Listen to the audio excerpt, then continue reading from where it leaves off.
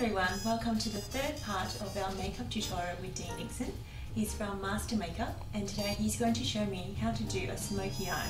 Now, as you know, a lot of Asians can't actually pull off a smoky eye, especially me. I look like I've actually been hit in the eye, so Dean's actually going to show me how to do a toned down or a blended version of the smoky eye. I hope that you enjoy this and you get something out of it too.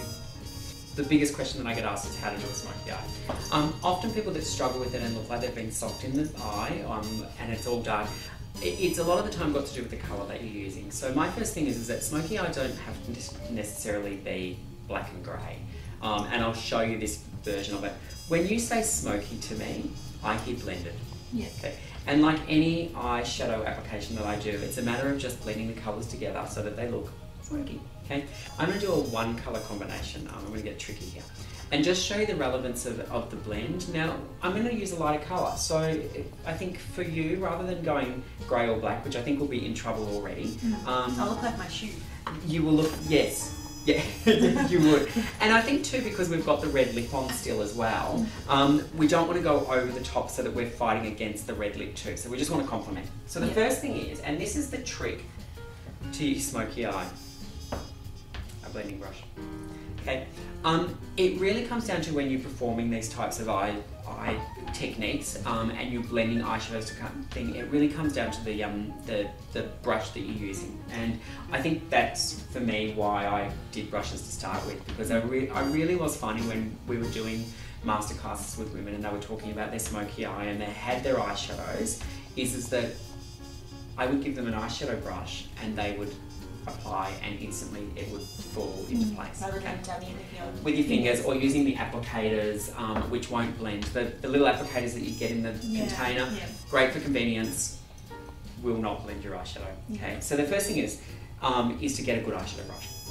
Then the next thing is to remember dark to light. Okay, so if you want, and with an Asian eye, and we were talking about this before, it's the darkest point along the lash line, blending up towards the brow as the lightest point.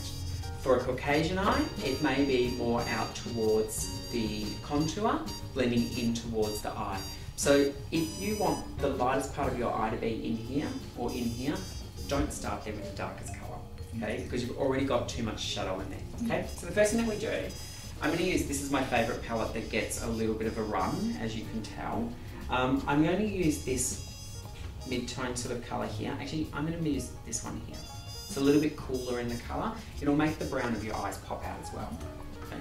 A little bit on the brush. Okay. Now it's really important to control, not have too much already. Then all I need to do is drop the colour in the darkest point. And if you can see that already looks smoky. Okay. So if I have too much shadow on my brush, for instance, and I watch women do this all the time. Okay. You get too much shadow up onto the eye contour, and what do? You go straight back into the eyeshadow, you get more, and you put more up there as well, okay? If you add there, and you're like, oh, too much shadow, get rid of it all onto the palm of your hand, or onto your brush or a tissue, so that there's none left in the brush, see how it's dropped out? And then blend what you've got up on the eye. This is sort of like a swirling, sort of patting motion. And there you have it. Really simple. So go a little bit more, do it again. So do it on this eye. So I drop into the eye. Make sure I don't have too much on there. And then I use that shadow. I drag it down through the eyeliner or the brow line, sorry, the lash line. And then I just blend it up. And it's a swirling and dabbing motion. So you don't want to kick your shadow all over the place. You don't want to work it like this, otherwise you'll end up with shadow everywhere. Okay? If you want to make it a little bit darker, what I do is I go back to the starting point and I repeat the process. And so the most important part about any smoky eye, no matter whether it's a black, dark smoky eye or it's a nice sort of softer, lighter version, is that you don't lose the shape of the eye, okay? The eye, dark, light. If you put just a slab of colour onto the eye, it will go flat, and that's when you look like you've been punched. Yeah. Okay? So it's about keeping the natural highlights of the eye working. So that's where the brush works for you. Okay? Now, with every eye shape, where you place the shadow will be slightly different. You know, if you have a little bit more, you know, room in the inner corner of your eye, you can take more depth into there. Use the space of your eye, so if you have, you know, more shadow or more space from the lash to the brow, use that space there. And my best way to talk about this, so that, you know, also too, you can, you know, create different shapes and different eyes. Just play around with it, you know, just like I'm doing now.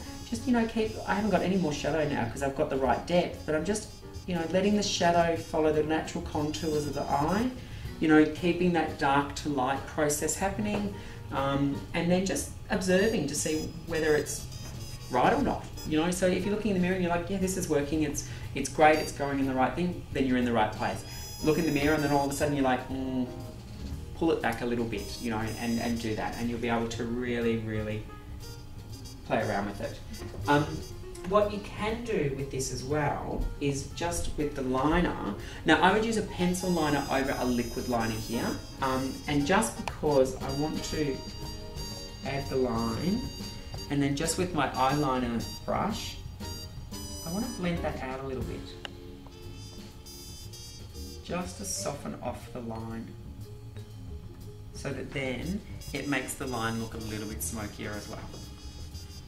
So you could add a liquid liner into this, but for me, it's not smoky then because it's got a line factor to it. And then you just blend. And remember, this is one eyeshadow colour.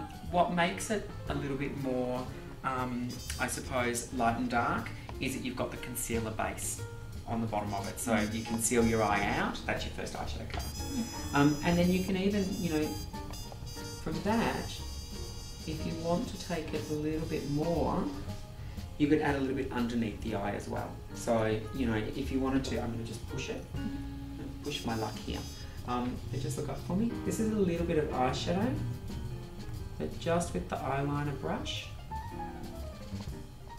I take underneath the eye, and that'll open the eye up and just give it a little bit more depth. Okay. Sometimes it's, just look up for me, sometimes it can be a little bit too much. But I think just a little bit of eyeshadow under there just gives it a really nice, beautiful balance. So, and that's how simple it can be.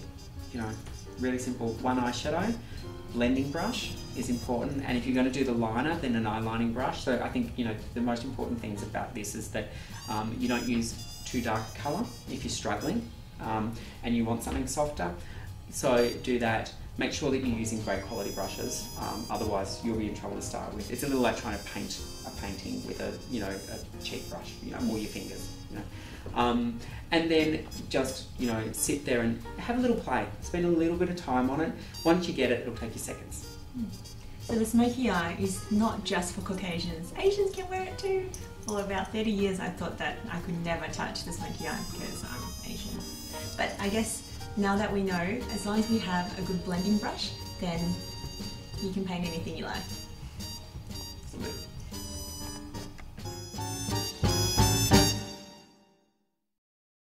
Cecylia later.